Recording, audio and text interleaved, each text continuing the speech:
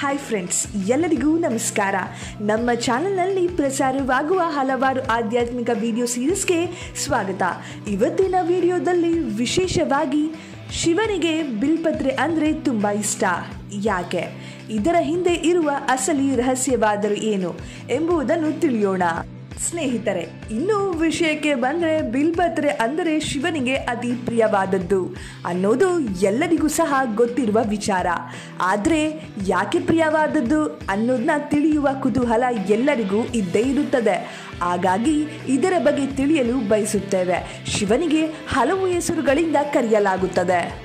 ಕಷ್ಟ ಸುಖಗಳನ್ನು, ಶಾಂತಿ ಸಮಾಧಾನವನ್ನು ಪಡೆಯಲು ಹಾಗೂ ಪಾಪ ಕರ್ಮಗಳನ್ನು ಕಳೆದುಕೊಳ್ಳಲು ಶಿವನಿಗೆ ಬಿಲ್ಪತ್ರೆಯನ್ನು ಅರ್ಪಿಸುತ್ತೇವೆ. ಶಿವನಿಗೆ ಬಿಲ್ಪತ್ರೆ ಯಾಕೆ ಪ್ರಿಯ ಅನ್ನೋದರ ಹಿಂದಿದೆ ಒಂದು ಪೌರಾಣಿಕ ಹಿನ್ನೆಲೆ. ಅದೇನು ಅನ್ನೋದನ್ನ ಮುಂದೆ ನೋಡಿ. ಈ ಬಿಲ್ಪತ್ರೆಗೆ ಒಂದು ದಂಡಿನಲ್ಲಿ 3 ಎಲೆಗಳಿರುವುದು ಸಾಮಾನ್ಯ. ಬಿಲ್ಪತ್ರೆಯ 3 ದಳದಲ್ಲಿ ಎಡಗಡೆ ಇರುವುದು ಬ್ರಹ್ಮ, ಬಲಗಡೆ ಇರುವುದು ವಿಷ್ಣು ಮತ್ತು ಮಧ್ಯಭಾಗದಲ್ಲಿ ಇರುವುದು ಸದಾಶಿವನೆಂದು ಪುರಾಣ ಹೇಳುತ್ತದೆ.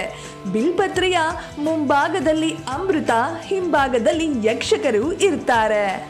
ಈ ಬಿಲ್ಪತ್ರೆ ಮರಕಾಶಿ ಕ್ಷೇತ್ರಕ್ಕೆ ಸರಿಸಮಾನ ಎಂಬ ನಂಬಿಕೆ ಶಿವ ಭಕ್ತರಿಗಿದೆ.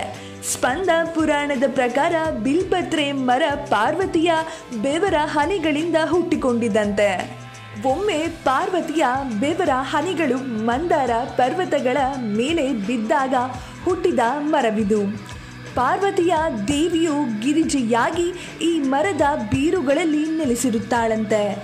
ಮಹೇಶ್ವರಿಯಾಗಿ ಕಾಂಡದಲ್ಲಿ, ದಾಕ್ಷಿಣಿಯಾಗಿ ಕೊಂಬೆಗಳಲ್ಲಿ, ಪಾರ್ವತಿಯಾಗಿ ಎಲೆಗಳಲ್ಲಿ, ಕಾತ್ಯಾಯನಿಯಾಗಿ ಹಣ್ಣಿನಲ್ಲಿ ಮತ್ತು ಗೌರಿಯಾಗಿ ಹೂಗಳಲ್ಲಿ ನೆಲೆಸಿರುತ್ತಾಳಂತೆ. ಈ ಎಲ್ಲ ಶಕ್ತಿ ಸ್ವರೂಪಿಣಿಯರ ಜೊತೆಗೆ ಲಕ್ಷ್ಮೀ ದೇವಿಯು ಈ ಮರದಲ್ಲಿ ನೆಲೆಸಿರುತ್ತಾಳಂತೆ. ಪಾರ್ವತಿ ದೇವಿಯ ಆವಾಸ ಸ್ಥಾನವಾಗುವುದರಿಂದ ಇದು ಶಿವನಿಗೆ ಪ್ರೀತಿ ಪಾತ್ರವಾಗಿರುವ ಮರ.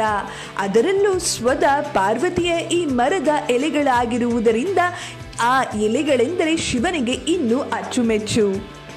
ಯಾರು ಈ ಬಿಲ್ಪತ್ರೆ ಅಥವಾ ಮರವನ್ನು ಸ್ಪರ್ಶಿಸುತ್ತಾರೋ ಅವರ ಎಲ್ಲ ಪಾಪ ಕರ್ಮಗಳು ನಿವಾರಣೆಯಾಗುತ್ತವೆ ಎಂಬ ನಂಬಿಕೆಯೂ ಇದೆ. ಅಷ್ಟೇ ಅಲ್ಲದೆ ಬಿಲ್ಪತ್ರೆಯನ್ನು ಹಲವು ಔಷಧಿಯ ಬಳಕೆಗೆ ಬಳಸಲಾಗುತ್ತದೆ. ಇದರಿಂದ ಹಲವು ದೈಹಿಕ ಸಮಸ್ಯೆಗಳಿಗೆ ಪರಿಹಾರವನ್ನು ನೀಡುವ ಗುಣವಿದೆ. ಸ್ನೇಹಿತರೆ, ಕೇಳಿದ್ರಲ್ಲ ಈ ಶಿವನ ಬಿಲ್ಪತ್ರೆಯ ಅಸಲಿಯಾದ ರಹಸ್ಯ. ಈ ವಿಷಯ ನಿಮಗೆ ಇಷ್ಟವಾದರೆ ಈ ಕೂಡಲೇ ಒಂದು ಲೈಕ್ ಮಾಡಿ, ಹಾಗೆ ನಿಮ್ಮ ಸ್ನೇಹಿತರಿಗೆ, ಬಂಧು ಬಾಂಧವರಿಗೆ ವಾಟ್ಸಪ್ ಮತ್ತು ಫೇಸ್ಬುಕ್ ಮೂಲಕ ಶೇರ್ ಮಾಡಿ. ಮತ್ತೊಂದು ವಿಷಯದ ಜೊತೆಗೆ ಸಿಗ್ತೀವಿ. ಅಲ್ಲಿವರೆಗೂ ನಮಸ್ಕಾರ.